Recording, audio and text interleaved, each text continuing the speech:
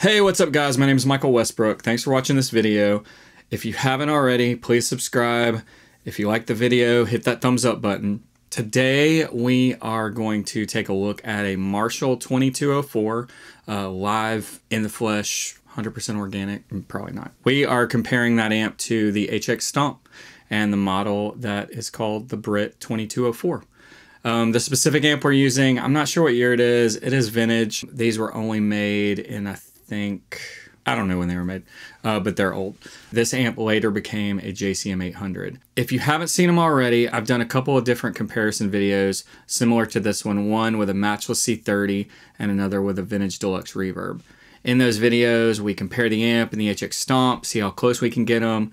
I kind of tweak things so you can hear the difference in the two. Pretty impressive how close the HX Stomp can get to the amps, but there is a little difference. So go check them out, hear for yourself, tell me what you think. First off today, we're going to take a listen to a little demo using the HX Stomp and the 2204 model. I'll use a few different guitars, a few different settings. That'll kind of give you a feel for what the HX Stomp can do on that particular model. After that, we'll plug in the amp, A/B between the HX Stomp and the amp, and see how close we can get them. Thanks again for watching. Let's get into it.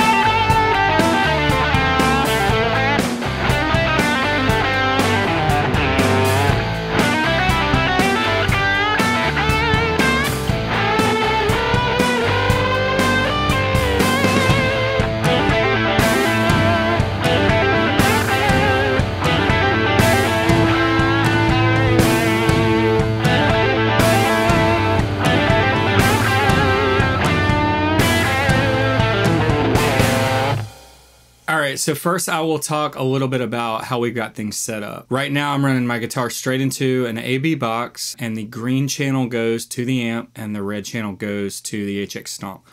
The amp is running direct using a 2-notes captor. I'm running the 2-notes wall of sound software, and currently I'm running into a Michael Britt Mars 25, what is it? 2E2448. And that's basically a cab IR that's kind of suited for Marshalls, from what I remember correctly. Here's the HX Stomp, just interface. I have it connected USB, but we are running out of the analog out of the line 6 into my interface. I'm just using this to control it so you can see the settings. You can kind of see where I have things set right now. I spent a little time trying to get them as close as I could, and yeah, let's take a listen. Also, this guitar, it's a Gibson 57 custom shop reissue, stock pickups. I think they're burst buckers. Let's take a listen. Here's the amp.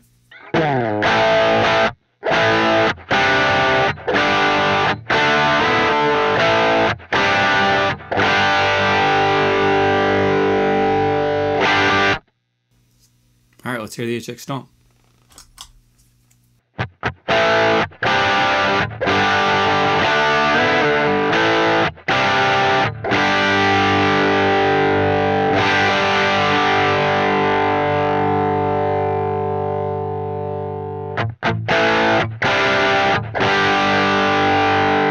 You can hear right away they're already really close. These two amps, and by two amps I mean the amp and the model, really were pretty easy to dial in similarly.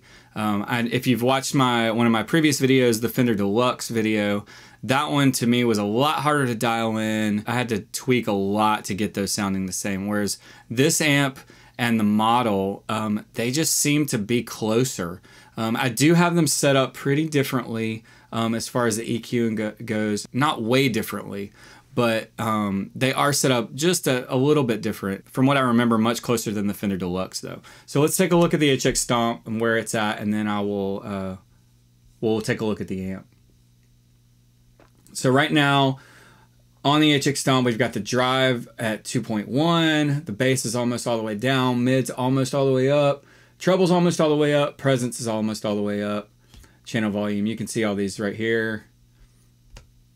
I did notice as I was dialing them in, unlike the Fender Deluxe, the model on the HX Stomp is actually darker, which was kind of surprising. Typically, I have a hard time dialing out the top end, but this model is just a darker model, which I actually prefer, I think. So let's take a look at the amp and see where our settings are on the amp. Right now, we've got the presence at 12 o'clock. Bass is almost all the way down. Mid looks like it's about 1 or 2 o'clock. Treble's in about the same spot. Master volume is at 3 o'clock, and the preamp volume is at about 10. We are plugged into the high sensitivity input.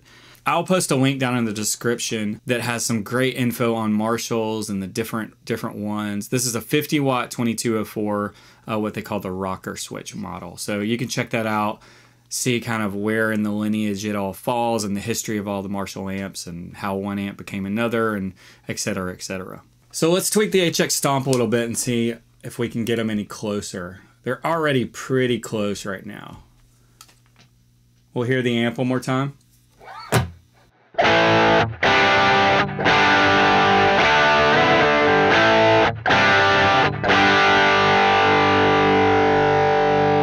HX Stomp.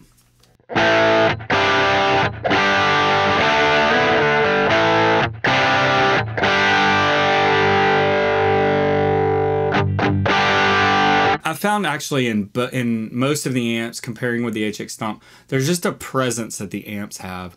It's not even necessarily a brightness thing, it's just a mid kind of forwardness. I find hard to get completely out of the HX Stomp. I don't know what that is. I'm sure somebody could tell me it's a certain frequency or whatever, but it does seem consistent over all of the models, that the amps just seem more forward or more in your face than the models do. But that being said, let's see if we can get this sounding closer.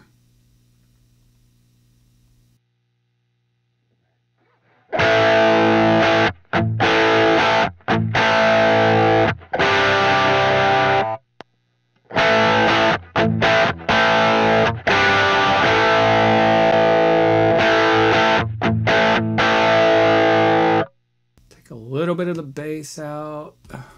Let's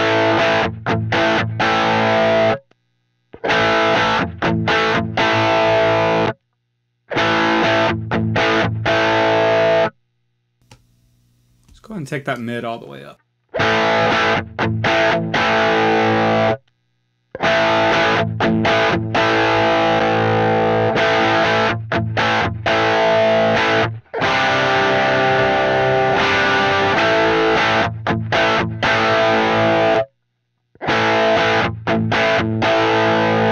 So I do feel like at this point we're kind of just splitting hairs. They're really close. I think with all of these amps, as you're A-Bing back and forth, you can drive yourself crazy trying to get them to sound exactly the same. I've seen in the comments section people saying, oh, we have to use different IRs. And man, that is a never-ending path right there. If you're using one IR with the amp and a different one with the modeler, they're, you know, at this point, thousands, maybe hundreds of thousands of IRs and IR combinations. And, you know, if you're using the 2-note stuff, then you've got different mics, room settings and distance placement settings and all of that. It's just, it can be never-ending path of trying to get them to sound the same if you're going that route. You might be able to find a better tone doing that. If that's for you, then do it. I love kind of simplifying things and just using a few IRs that I like and tweaking the amps. You know, this is a cab IR that is suited for a Marshall. I think it sounds really good. I've been really happy with it. Some IRs maybe work better with a real amp. Some might work better with a modeler. Over time, I'll experiment with those things. But for now, this just kind of simplifies the process, lets us really compare them head to head. I'm going to turn the gain up on the amp. I'm going to leave all the settings there. And I'm going to do the same thing on the HX Stomp. We're going to see how closely they react with just turning the gain up. I think that this is a way to compare and see really how close they are, how close the circuit actually compares to how it's modeled. I know that we could go in and tweak the sounds on, on the HX Stomp and probably get them closer. But I think it's interesting, just as part of the conversation, to see, if it reacts the same. We'll start with the amp. I'm going to bring the preamp gain up. Let's go to about 1 o'clock or so.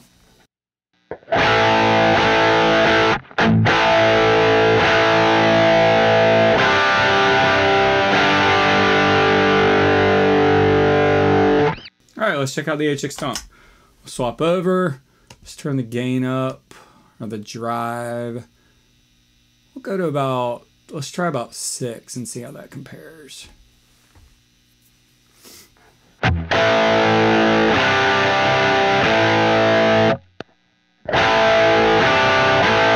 right, that seems like a little more than what the amp's doing. Let's take it back a touch.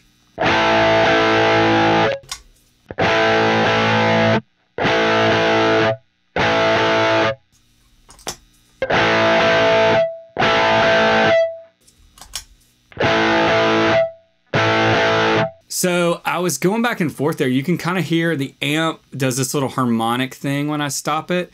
And the HX Stomp did do that a couple times, but maybe not as easily as the amp. I don't know if that's a difference in the drive or what that is, but kind of interesting. Let's keep tweaking.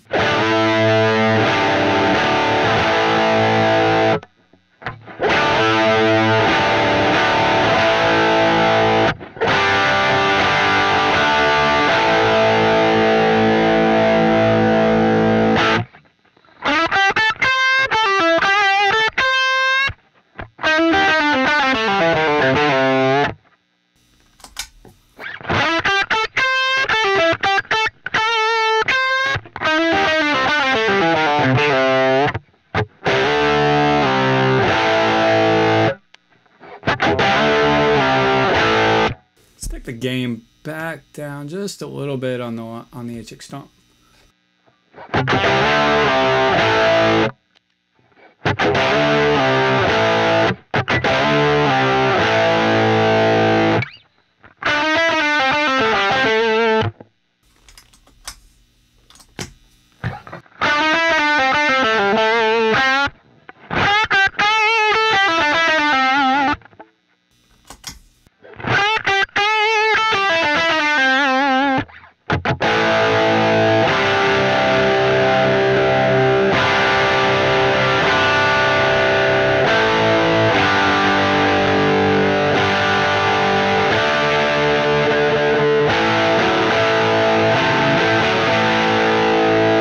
So there you go. What do you think? Let me know in the comments. Also, I will say this is not the typical kind of amp I would play. I borrowed it from a friend. I'm not as familiar with this amp as I am with the Matchless and the Deluxe Reverb in the other videos. Those are amps that I've used for years, play them out all the time. I'm super familiar with those amps. This amp, I had to kind of get to learn a little bit. Also, just stylistically, not totally my thing. It sounds amazing. It's just not an amp that I've used a lot. Oh, son of a...